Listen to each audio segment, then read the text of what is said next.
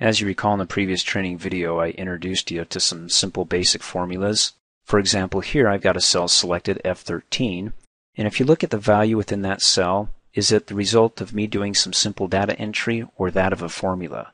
The way to find out is to select the cell, click on it, and then come up here in the formula bar and, well, it looks like a formula, as opposed to me just coming down here and doing some simple data entry and typing in the number, selecting the cell, and up here in the formula bar it's just a mirror image or a copy of the data that I entered in that cell or the numbers, not a formula. So let me go ahead and hit the delete key. And what I want to introduce to you here, they're called functions. It's a level up or step up from formulas in that they can do more complex calculations. And as we go through later training videos, you'll see the complexity. In fact, you can get as complex as figuring out what your monthly payment is for a 30-year loan at, let's say, 5.5% interest rate. The two functions that I want to introduce to you in this training video are the sum and the average functions, just like they sound. Sum to sum up or add up a range of cells, and average to average a range of cells. Well, it's true in the previous training video, we already learned how to add a range of cells by, well, you can see here when I click on the cell up in the formula bar, we just typed in equals, and then we typed in C7 plus C8, or we clicked on C7, then we hit plus C8. What I want to do is I want to come over here, click in the cell H7, and I want to be able to add up the range of each employee's sales from January through April. So to insert a function, there are many ways you can do it. One way is to go ahead and hit the equals key on the keyboard and just type in the name of the function. Go ahead and type in S.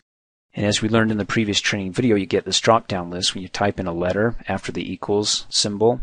So it brings up a list of all the functions. You can see that fx, that means that that is a function, and then it has the name of the function. We're looking for sum. So I can either keep typing um, and it brings it up right there, and then it gives me a little note that says what this function's all about. It adds all the numbers in a range of cells. Of course, we have to select that range, and we'll do that in just a second. But I'm not finished. I actually have to do an open set of parentheses, and then I can go ahead and type in the range or select the range of cells. But let me go ahead and hit the backspace a couple of times.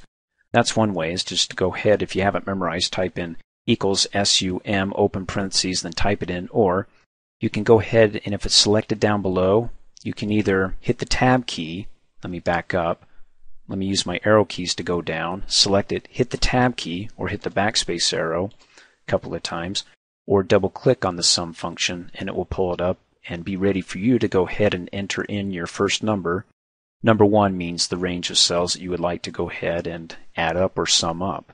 And then you can see it's got a comma because it allows you to add up multiple ranges. So if I come over here, after I have equals sum, open parentheses, I can click and drag and my range gets selected. And notice over here it's got C7 colon F7. That colon means through. So it has the same row, doesn't it? 7 for C7 and 7 for F7, the same row, we're on 7.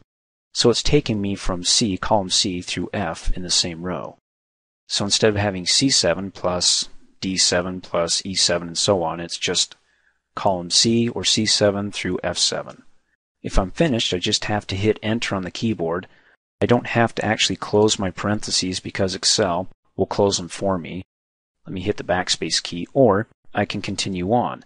So you can see right there, I've got the syntax, it's got the function, the name of it, sum, open parentheses, bold, this is the first range that I'm working on. Then it has a comma. When I hit the comma on the keyboard, it bolds the second number, or number 2, or Excel's saying, look, what's your second range? Go ahead and select another range. And then I can hit comma, and I can just go nuts, and what it's going to do is it's going to go ahead and take the range here, add it to that range, add it to that range, and give me the total sum of all the cells within those 3 ranges. I don't want to do that, so I'll hit the backspace key several times, and let's just focus on the first range. And then I can go ahead and hit enter.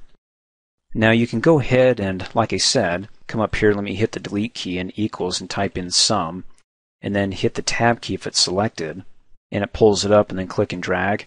Or you can just type it in, and type it the same way that we just saw it a second ago. Again, we want C7, shift, colon, through F7, and then go ahead and hit enter. So it's up to you which way is quicker, to go ahead and just pull up the function and use the prompts there and go ahead and click and drag, or do you have it memorized where you can just go ahead and just type out the function completely without using the prompts? It's up to you. Now let's go ahead and see if this is truly adding up that range. I mean, you go ahead and click in the cell, come up here, click in the formula bar.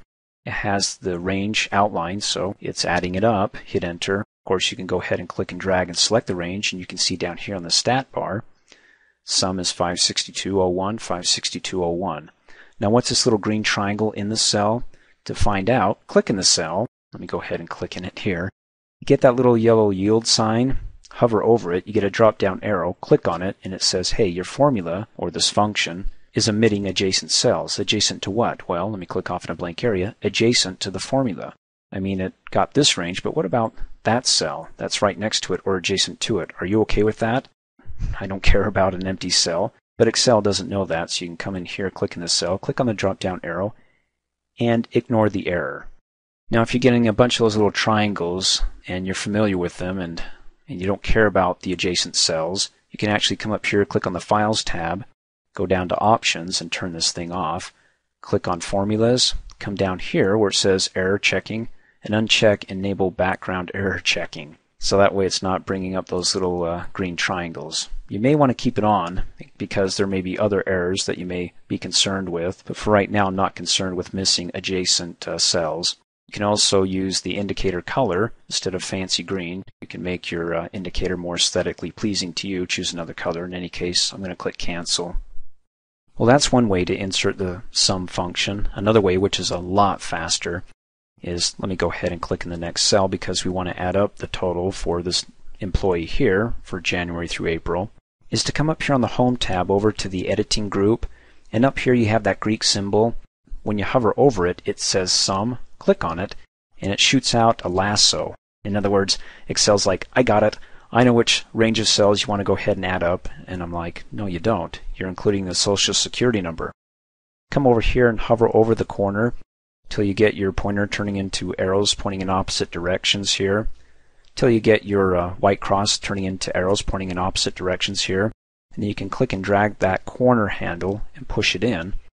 Of course, it's including this empty cell here, so I'll hover over here till I can get a two-way arrow. And if you're not good at using the mouse to get the arrows to click and drag this in, notice that it's in column G over here in the formula, G8. We want it to go back to F8. You can just go ahead and click in here. Hit the backspace key to delete G and type in F. You can do lowercase f, that's fine. Of course, the moment you type in F, Excel's like, hey, you want some functions that begin with the letter F? No, that's annoying. I'll just ignore it. And then go ahead and hit enter, and it brings it up. Of course, you get that little flag there when you click on it. Click on the yield drop down arrow, and it says, hey, you're omitting an adjacent cell. You're like, okay, ignore it. In any case, you can select the range. 857 is the sum. 857 down below, it matches. So like I said, that's the quicker way. Just go ahead and click in the cell. Come up here, click on that Greek symbol for sum. You can click on the drop down arrow. It's right there. You can click on it as well. Or you can come over here on the Formulas tab in the Function Library group, and there it is again, Auto Sum, or click on the drop down arrow, Sum. Either way, click on that. It shoots out a range, and notice, instead of shooting it out to the left, it shoots it up to the top. Excel's trying to use some logic here saying, hey, I don't have just one cell above me that has some numbers in it. I have two. So let me go ahead and select that. I bet you want to go ahead and add up the range above. I'm like, no. Just quickly come over here, click and drag and select it, hit enter, and you're done. And again, if you click back in here, you'll notice up in the formula bar, it's sum C9 through F9, or that range, C9 through F9. To me, that's a lot faster if I have to quickly add up a range of consecutive cells. I mean, if a range is a cell here, cell there, forget it. This isn't really the way to go to use the auto sum feature. Let me go ahead and click on the Home tab. Finally, the last way to insert a function, and the one way that I think as you go on and learn more complex functions, is probably the way you're going to be using more often than not. Having said that, do you recall when you hit the equals key on the keyboard and you type in the first letter and you get these little icons here, FX, it means it's a function. Let me go ahead and hit the escape key once, hit it again to get out of the cell, or it's not be in edit mode, FX. You come up here in the formula bar and look, there's FX there.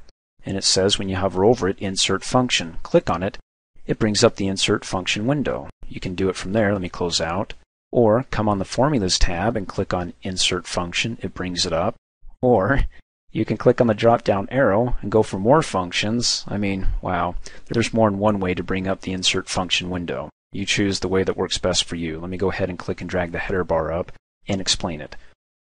Do you want to search for a function? If you want to search for a function, just go ahead and hit the delete key and type in the name of the function you're searching for, sum. I know, it's down here, but let's pretend we're searching for it. Type it in and click go. And it brings up all those, well, that have at least sum in it or relate to the sum function. Once I see it, I can go ahead and either double click on it or select it and click OK.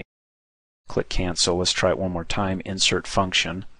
If you don't want to go ahead and type it in and click go, you can click on the drop down arrow and say I want a list of the most recently used functions, and sum's right there. That's easy. Or click on the drop down list and say I think the function is something statistical or financial, and it's all alphabetized, sorted. Here we go down to the S's. It's not there. Click cancel. You can always come up here on the Formulas tab in the function library, and there's a list of groups there. Financial, let's see, it's sorted alphabetically. I don't see sum there. In any case, let's go ahead and click on Insert Function again. If you can't figure out what group it's in, either type it in here, click go. If you're not sure of the spelling, click on the drop down arrow, select all, and it lists all the functions sorted alphabetically. Let's go down to the S's. There it is. Select it. And when I select it, it gives you the syntax, meaning the breakdown of the function, well, SUM, and then you've got the first range, the second range, and it tells you what the function will do down below. Click okie dokie. And it brings up the function arguments. Now here it's a bit more detailed. And for right now it's probably overkill since we're just going to go ahead and sum up a range. I mean, I like the quick auto sum feature as opposed to bringing this up, but when it comes to more complex functions, this is really helpful because, again, you get more details, so you can be more precise if you need that extra guidance here. For here, it just has a simple description, but up above it will actually give you a little bit more details of the data, of what data to enter. For example, here, the first range, let me go ahead and click and drag the header bar down so I can see what we have selected here. You can see it wants to select H7 through H9. Well, gosh, there's H7 through H9. That's wrong. So I can do one of several things. I can either go ahead and say for the first range, number 1, delete it, and go ahead and type in the range, which is, well, over here it's going to be C10. Remember, we want to go through, so we use the colon, shift, and then hit the colon key, through the range of F10. F10 can be lowercase.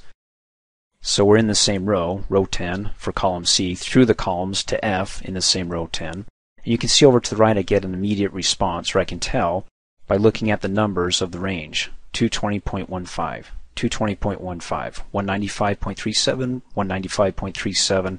So already I can see by looking and comparing these numbers I'm within the right range. So type it in, or you can go ahead and delete it and click on the Collapse dialog box button. The operative word being collapse. When you click on it, it collapses the window so you can see more of your worksheet because, you know, these things can get in the way. Click and drag the header bar down, and then you can go ahead and use your mouse and click and drag and select the range. And then either hit the expandable button here to expand open the window that you just collapsed, or let me collapse it again. Or if you like the shortcut key, you can hit enter and it pops it open. I prefer using the shortcut key enter. Let me click and drag this up above. And then when you're finished, just go ahead and click OK, and you'll notice that it gives us the result of the range 851. Now the OK button is highlighted. Anytime you see a button that's highlighted or has a halo around it, in this case light blue, it means that that button's active, and all you have to do is hit the enter key on the keyboard instead of using your mouse to click OK. If you hit enter, and it's like using your mouse to click on the OK button. And let's see if it checks out. Click and drag and select the range and come down here. Sum is 851. Up here it's 851. You can come down here on the stat bar and right click. You also get some other choices like what's the maximum number, the minimum number. If you want to be able to see if you're on overtype mode or cap locks or number locks, in any case, you can customize that. You can actually remove the sum. You can see it disappears if that annoys you, but I'm going to leave it up by checking it and click off in a blank area. Now, having said that, you're not going to be able to check all your functions directly by comparing it against the range you selected like we do down here against the status bar, because it's just using the simple formulas for the average range and sum and minimum and maximum, not all the functions and formulas. But hopefully this is helpful as you're beginning with Excel to be able to compare what you have up here down at the bottom to make sure you're doing it right. And then finally, this shouldn't come as any surprise, but we're going to go ahead and use the average function, which is along the same lines as the sum function. I mean, there's several ways you can insert the function. You can go ahead and click in the cell and type in equals AV, start spelling the word average, and it brings a list down below. There's average. I can go ahead and arrow down and hit the tab key, and then I just go ahead and have to select the range or ranges. So the first range, if I want to add multiple ranges, just go ahead and click and drag. We're just going to do one range. So I'll go ahead and click and drag, select the range, and hit enter. And if I quickly want to outline the range that I just averaged up or summed up, or any range that has a formula in it, just double click in the cell and it automatically selects the range. Like I said, if it's based upon a formula here, let me hit enter on the keyboard, or come over here and double click, selects the range, or it puts me in edit mode. Let me hit enter, just like as if I would selecting the cell and coming up here and clicking in the formula bar, selects the range. Like I said, you have all those other options we talked about. You can either type it in, or you can come up here on the formulas tab, or just come up here and click on the FX insert function. We want to look for average. Let's go ahead and type in average and then hit enter. So it pulls up average, and again, it's selected. You can read the description down below.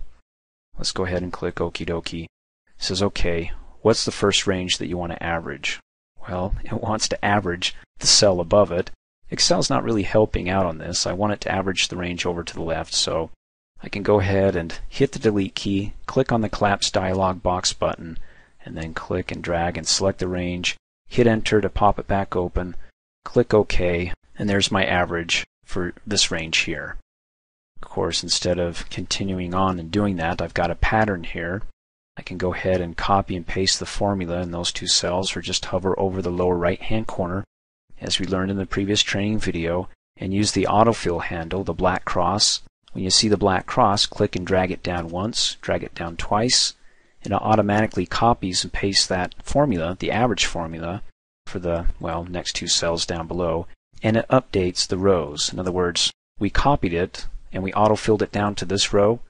This row is row 9, so this formula, when we copied it down, up in the formula bar shouldn't say row 8 or C8 through F8. It updated and went to the next row 9, and of course updated and went to the next row 10. Hey, thanks for watching. If you like my video, please give it a thumbs up. And if you subscribe to my YouTube channel, as soon as I upload a new video, you'll be notified instantly, and you can do that by coming over here and clicking on my face.